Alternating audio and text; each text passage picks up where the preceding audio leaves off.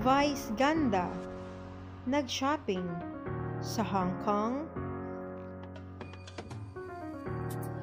Kumakailan na nagpunta si Mavz sa Hong Kong para mag-shopping.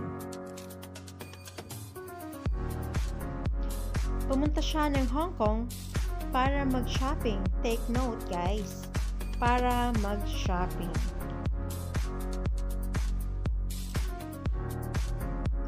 At bakit nga ba Hong Kong ang puntahan ni Mavz pag mag-shopping siya? Ang reason niya ay kailangan niya ng privacy. Hindi daw siya makakilos ng maayos sa Manila. At kasi nga naman, madami ang nagpapapicture sa kanya.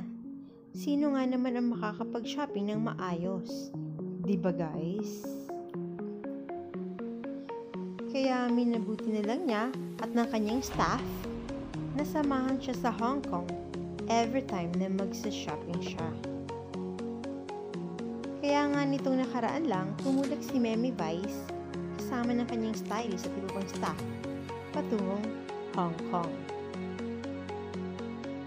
At tatagilin sila doon ng isang araw para sa pag-shopping.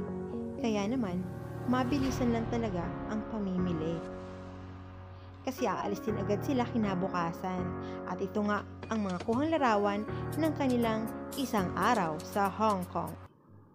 Disclaimer guys, I do not own all images on this video. Credits to @Ganda. This is for entertainment purpose only.